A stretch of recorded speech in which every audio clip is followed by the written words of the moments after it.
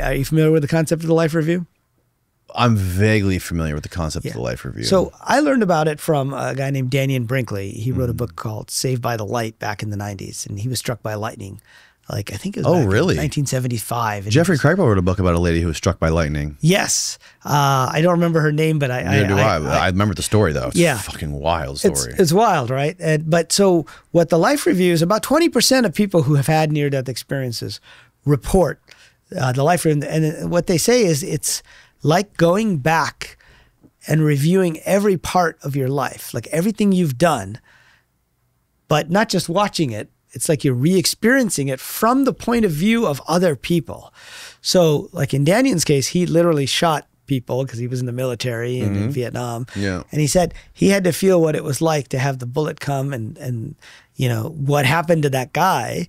And earlier he was a bully and he used to beat up kids when he was in.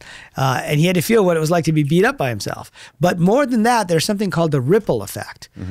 And the ripple effect is where you see what happened to, let's say you killed somebody, you see what happened to their family because that guy's not around anymore.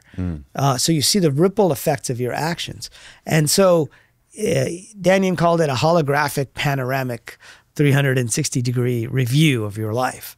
And I remember thinking about that and thinking, okay, well, if we take that at face value, and this is where I get into a lot of arguments with scientists, because I say, look, if 1,000 people, if one person says they've been to China, it's okay to say China probably doesn't, we don't know if China exists or not.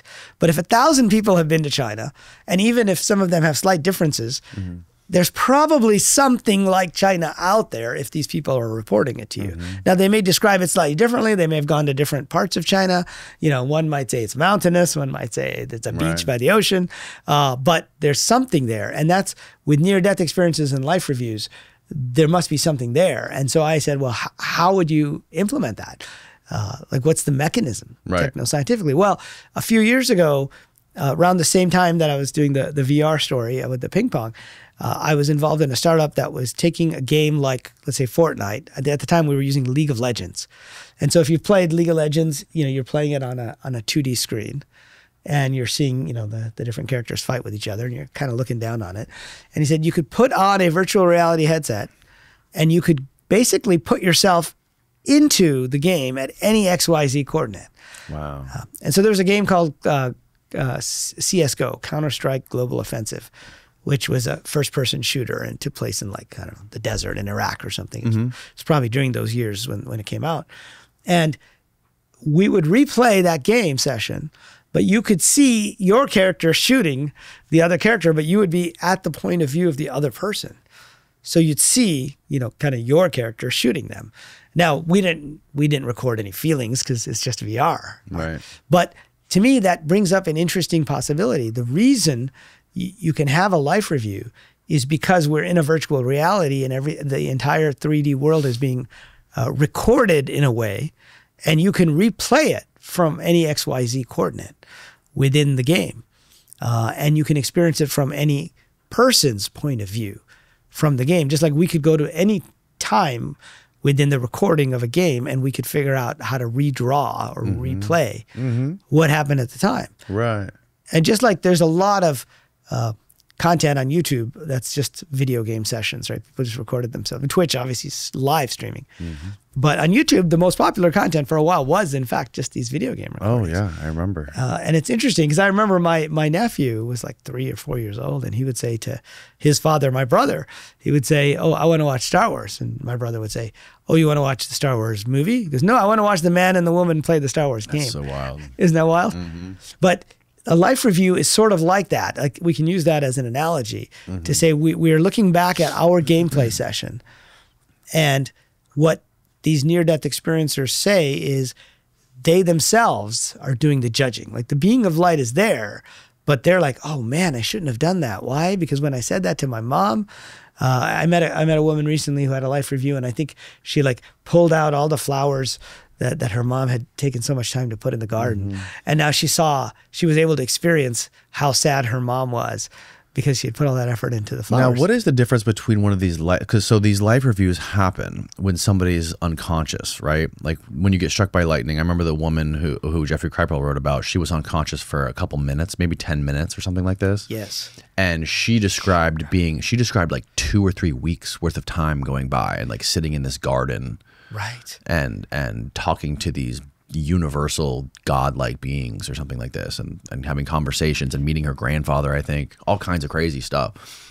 But like I'm always curious, like what's the difference between that and getting very close to like dying, like where you see like you could very easily die right here? Because this happened to me before where I almost drowned one time in particular, and I had my life flashing before, people say my life flashed before my eyes.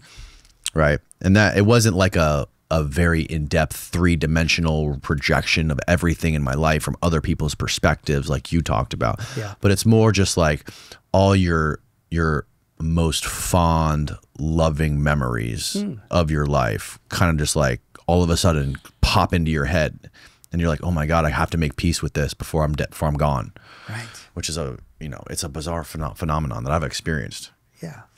Yeah, I think that's very interesting. And like I said, only about 20% of people who've had near-death experiences report life reviews. But that doesn't mean, it could also mean they didn't go far enough. Yes. They weren't close enough to, a death experience, if you will, right? Right. And some people report gardens in particular. Some people report crystal cities that they visited. Yeah, I wonder, does it line up with their religious ideologies, their pre-existing religious views? In some cases it does, but in other cases it doesn't. It's interesting that, some people will see Jesus, for example, as the being of light would be presented as Jesus. Some people see just their relatives who are taking them along, and the being of light is just a being of light. Some people see an angel, some people say it's God. So I personally think that even what we see after we die is another kind of simulation that's kind of created for us, like in the sense of like the garden. Okay, this garden is created for us because it's a peaceful scene. It's kind of what we would need to recover a little bit from everything that's come along. But there are actual beings there. They just present themselves differently depending on your predisposition, whether it's particular religious disposition, etc. But they're remarkably similar. I mean, there have been studies of near-death experiences in the Islamic world, for example, and there's less of people reporting it. It's interesting, but the ones that do report them report very similar things. Now, I went into in my book, there's a whole section dedicated to religion. So I went back to the different religions to see, okay, is there something related to this life review, which relates to me to the idea of being in a virtual reality because it can be replayed, or at least recorded if it can be replayed. And it turns out there is, but they use different metaphors because they had to explain it to people, 2,000 years ago. So like in the Bible and in Judaism and Christianity, they're the recording angels who, you can find, pictures of statues in Washington, D.C. with recording angels where, it's an angel with a book in the book of life. And they're writing down who gets into heaven and who doesn't get into heaven. Oh, wow. Or St. Like Peter. Santa's elves. Like Santa's elves. Right. They're actually looking at the... who's naughty or nice. Who's naughty or nice. And so some people say, like St. Peter is actually looking at your actual deeds. But yeah, here's like an image that's very popular of a recording angel. Now, they don't get into a lot of detail in it, but in the Quran, they actually do get into much more detail. They have something called the Scroll of Deeds. Okay, scroll is, long Santa's list, right? Right. And they say there's 2 angels. They're called the recording angels. And what they do is they write down all your good deeds and they write down all your bad deeds. And then when you die, there's actually a verse in the Quran that says that what Judgment Day really is, right? Because we think of Judgment Day as God saying you get to go to heaven or you get to go to hell in at least the Western Abrahamic religions, or purgatory say. But there's actually a verse that says, on the day of reckoning, your book will be open. Read your book, and you yourself are sufficient to be the reckoner.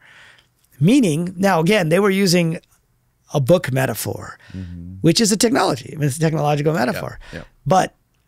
And they were using angels But if you think about it, what they're really saying is that you're going to have a life review, that it's a virtual reality of some kind. You're going to replay everything that you did, because they don't mean literally there's angels sitting there with feather pens writing down, you know, he got up today and he went to work and he got into a car crash, right? They're just saying it's being recorded somehow. And so today we can use an updated technological metaphor for that, which is that we're recording the whole scene and we're going to replay it for you. And you are going to look at it and say, oh, damn, I shouldn't have done that. Or I had agreed in this life I was going to work on my, you know, aggression or my greed or whatever I was going to, or my compassion. And look what happened. I forgot to do it that time. So let me do better next time. And then it turns out, you know, so we've talked about kind of the Western religions, but even within, like, say, Hinduism, they actually have a god, a minor god, called Chitragupta. And who is he? He's the record keeper. And he sits next to Yama, the god of death. And what is he doing? He's like recording all the things that you do to try to determine where your karma will take you, to like a heavenly realm or not. Now, again, the angels and these minor gods, they're not really meant to be, in my opinion, you know, actual entities per se. Right. They're just functions. Like a recording angel. It doesn't mean you and I really have these, you know, two little angels on our shoulder. Right. It's a function, and the function is to record what happens. And how are you going to explain that to somebody a couple thousand years ago? You're going to say, well, maybe there's a book and there's an angel, and there's an infinite number of angels, so they're all doing this kind of stuff. And so I believe that most religions have come about by using technological metaphors or other metaphors to try to explain this process that may be ineffable, right? Which is a term that's used a lot with like near-death experiencers, which means it can't be put into words. Right. That there's something profound, but they need to put it in words that we can understand. And I think the simulation hypothesis is an evolution of those metaphors.